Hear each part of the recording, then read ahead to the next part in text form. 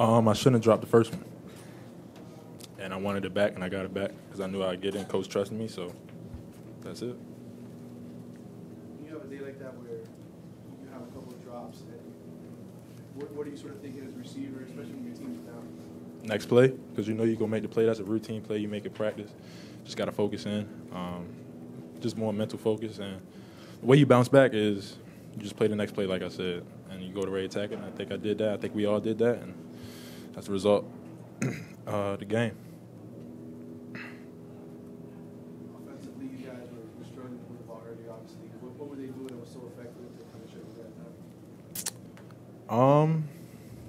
To be honest with you, I couldn't tell you because I'm not up front. But, they were doing a good job on defense. Credit their defense. They're a great defense. They're a great team. We knew it was going to be a dogfight coming in. But at halftime, we said we're not going to give up, and I think that's what happened. How was N'Kosi? It's the first time he's been in this rivalry, in a big game like this. What was it like? Normal? Was it different? Wasn't phased at all. He was ready to attack the moment.